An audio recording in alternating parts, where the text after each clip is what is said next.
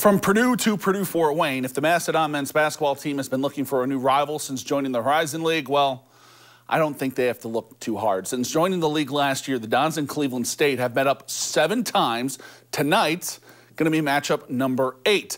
Let's get you over to the Coliseum. Final home game of the season for PFW. They'd won 6 straight at home, but they lost 4 straight to the Vikings.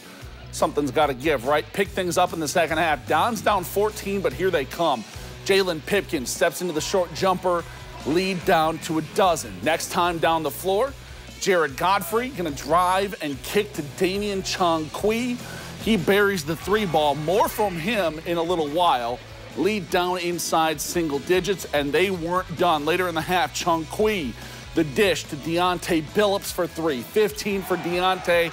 Deficit down to just 2, but wait, there's more. Tie ball game. Jalen Pipkins, the senior, big all night long. Drives, finishes, game high 27 from Pip.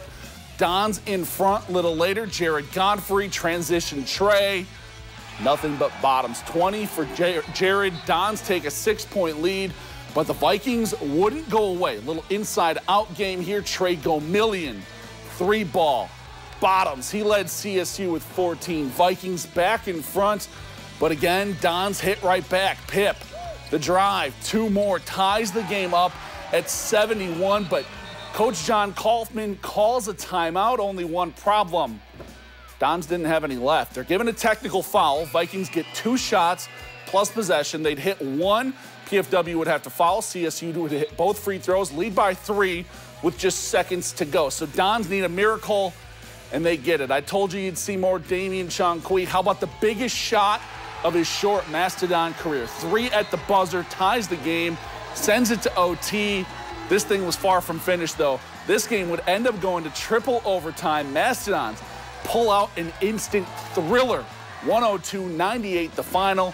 You can make it 5 straight wins for John Kaufman and company now.